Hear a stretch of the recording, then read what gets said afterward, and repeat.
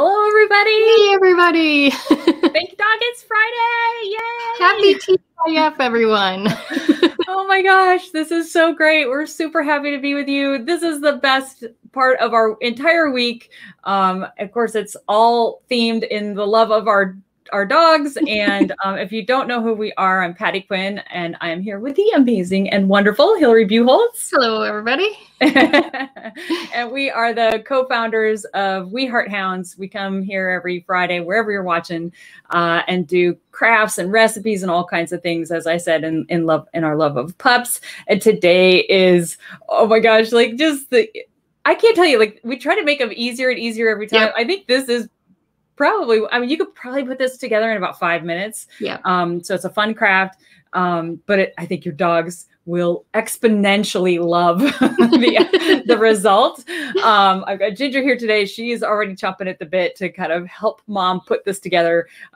We are calling this a boredom buster dog box, a busy dog box. So if you're not familiar with a busy box, it's basically a concentration of canine goodies all in one little area. And then you're throwing in kind of brain activities, brain games, and all kinds of puzzles and fun things. And their all-time favorite toys and balls. And, you know, and the more, sorry, Ginger wants to get under her blankie, the more enriching you can make it. So like crinkle toys and stuffy toys and rubber toys and, you know, anything you can, just throwing that into like this small little area and then letting your pups just dive in and kind of explore all the goodies and stimulate their brain and helps them focus and concentrate. One of the things that I like about it too is because we all have huge toy boxes, or a lot of us have huge toy boxes that you kind of acquire over time. And you're sort of just curating just a few of the toys, like just some of the toys, so that they're getting an opportunity. Like some of those toys that have been at the bottom of the bin, you can bring them out and it's like it's brand new again for them. So it's a nice way to kind of just cycle through some of those toys and give them a little curated area for them to play with, and then you know, do something new each time. So really and you can always change it up and mix it, which is really kind of fun.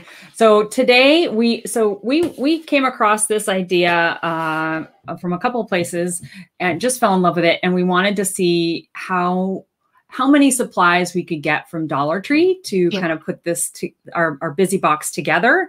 And so I was looking for a basket. That's the basket I was looking for. My Dollar Tree didn't have that because Ginger's so tiny, and I think that would be easier for her to get into.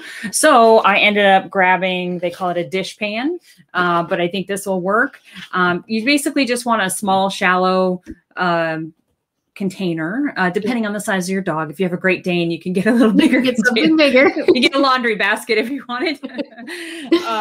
But basically, that's what everything's going to go into, and we're going to make some interactive puzzles, some puzzle toys that are going to go in there as well. And we're going to start with the JW Holy Roller Ball. This is it's a plastic. This is that rubber ball with a bunch of holes in it, and it's a toy on its own. You don't have to do anything to it, but we wanted to make it really fun and interactive. And Ginger, as you can see, is excited to learn, how do we do that, Mom? So I'm going to set that next to you. And so I ran and got at our local Dollar Tree, they had the cutest little socks. And I got, there were some with watermelon, some with strawberries, some with lemons and lemonade.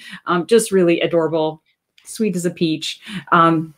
So mine had a little kids pack that had three in it. So that was perfect for like this little small size ball that worked well. Oh, great. So, and I've got a medium size one. I wanted to make it easier for Ginger to pull it out. Although we'll talk about how to make the puzzle easier and more challenging as well. So basically what you want to do is get your socks. Just a little before we jump in. And if your dog is already a sock thief, or you don't want them stealing socks, or you don't want them playing with socks or thinking socks are toys, you can absolutely substitute this for like a piece of fleece or some other type of material. So you don't have to use socks, but if you can use the socks, like there, you can get that little bundle at Dollar Tree and it works great. Yeah. So yeah, no, that's a great point. And they're just fun and colorful, and it makes it easy. You don't have to cut any fleece out or anything like that. But yeah, obviously all of these ideas you can totally customize with whatever you have on hand, and whatever works well for your pup. Yeah. So then basically we're just going to grab some treats here, and you're going to tuck a couple, not inside your socks, but on top, basically. I'm just putting a couple in there and then just rolling up your socks. And I'll do another one here and just rolling them up. And then you're going to tuck them into the hole. Now, this is what I was referencing a little bit ago. So if you want the puzzle to be more challenging, tuck the sock all the way in. If you want to give your pups a little chance, it'll make it a little easier. You can have these just sticking out all the way around, and that's fine too. And I probably will do that with Ginger. And you can certainly do that. This is probably a puzzle that you want to walk through your dog to teach them how to solve it. So you might want to tuck a treat just right on the end there and kind of encourage them to pull. And then, obviously when they open up the sock, they get all the goodness inside. Right.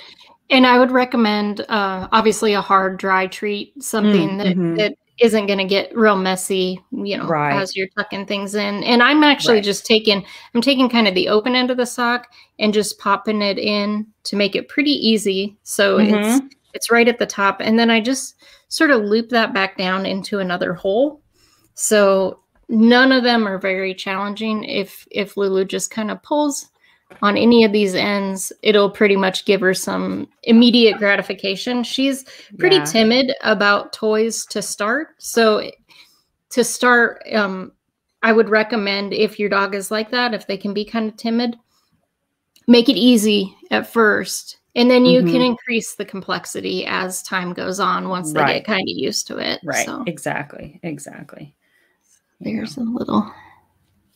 So yeah, so I'm pulling some of mine back out to make it a little easier for her. But again, I mean, the beagles we used to have would go nuts and would absolutely love pulling out the socks that were already inside, because they are, not as shy as Ginger and Lulu and all that kind of stuff. But like I said, to start with, all of these puzzles are going to be new to your dog. You might want to show them a little bit, kind of encourage them to kind of interact with it.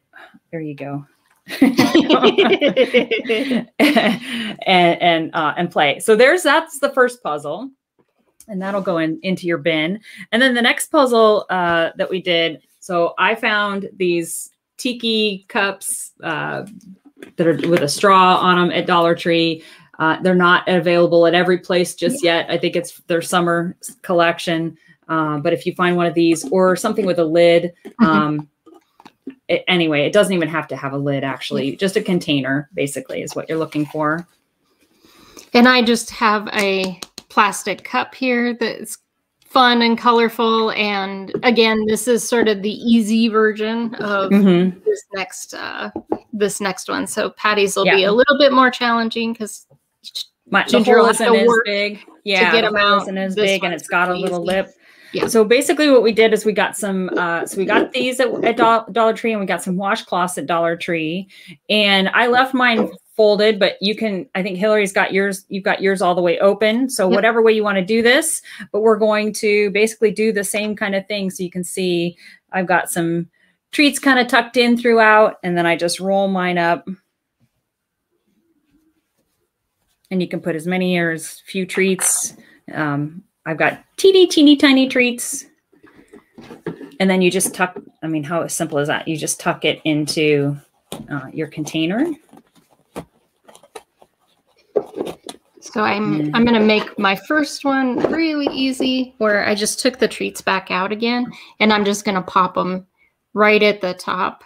And that'll make it, again, just trying to get her to use that nose, get in there and start investigating. So. And then I just heard one of my treats just fall to the bottom. So it'll become a rattle. And then obviously when she pulls the washcloth out, then she'll have to try and get to the treats inside, which is also kind of fun. Yep. So there's another super easy, right? These are super easy puzzles.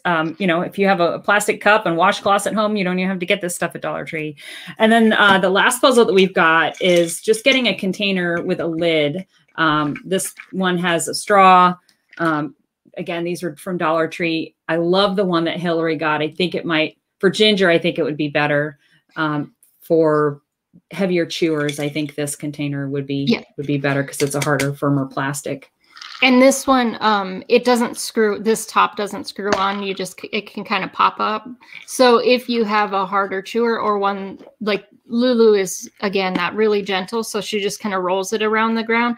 But if you have a pup that's going to bite at it, it'll pop right open. All the treats will come out. So that'll make it pretty darn easy.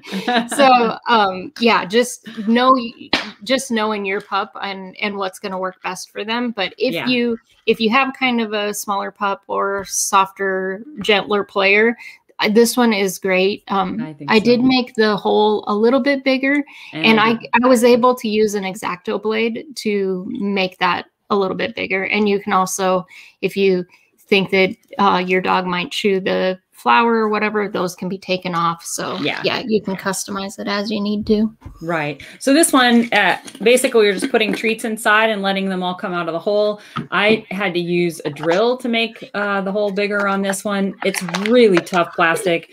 Again, heavy chewers might be good for this one because the lid screws on and it's not coming off.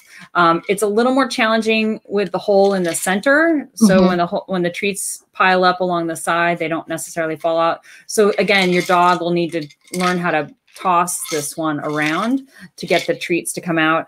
And I actually I have teeny tiny treats, and I made them even super small to hopefully get a few more of them to come out of the hole in this one. As you can see, Ginger is all about what's going on here. Yeah. And I just have these little, so the thing I would recommend, especially for this one in particular, because you want a fair amount of them in there so that they're rolling around. They're pretty easy to come out. So something that's really low calorie and small. So these little pups, they're a calorie each. So you can feel pretty good about having a fair amount of them popped in there. And I love these Bocce Bakery. I mean, these they're teeny, teeny, tiny. They're training treats. And the perfect size for Ginger. So, and like I said, I even took those and split them in half and put them in here just so there'd be more treats, more rewards coming out of this as she plays with it. So those are the puzzles. And then you just take your bin or your basket and you just plop everything in. You get some of your pup's favorite toys. I've got kind of a crinkly one, and we've got squeaker toys, and Ginger loves her little tennis balls. Yep. And I found this one at Dollar Tree, which I thought was cute. The whole thing is a squeaker. Oh, cool. So I thought that was really sweet. So yeah, different texture. It's a tug toy, all of that kind of stuff. And you throw that all together, and then you can sprinkle in some extra treats on top, and then just let your pup have at it and just let them have fun. Here. There you go. Anyway, they will have a blast going in there, pulling stuff out, playing with it, learning how to solve all the puzzles, find all the extra treats, all the good stuff. It's a great way to stimulate your dog's brain, especially on days when you can't get outside, if it's too hot, too cold, too stormy outside. These are perfect. Or if you just need a few minutes to yourself and you want to keep your dog busy, I do recommend, as with all dog toys, keep an eye on your pup. Don't really walk away when they're playing with these, because you just don't know, they might chew something or swallow something that they shouldn't. So it's always good to monitor the activity. But what a fun thing. And as Hillary mentioned, you can pull out toys out of this and swap them with new ones, all that good stuff. Just really kind of change it up. You could throw a Kong in here, stuff some peanut butter and apple slices and plop that in. You can mix it up with whatever puzzles or games or activities that you think your dog would like. And it's just so much fun, a really easy project that your pup will just love you for. Yeah, and if you guys are looking for more ideas, more kind of fun brain games, all kinds of crafts, any sort of recipes, we have a huge long playlist that is available, so you can check those out. And if you know anybody that you think would enjoy this, or you have some ideas, please share. It really does help us out a ton if you do that. So yeah, it does. Thank you, everybody. Thanks so much, everybody. Have a great weekend. Take care. Bye. Bye-bye.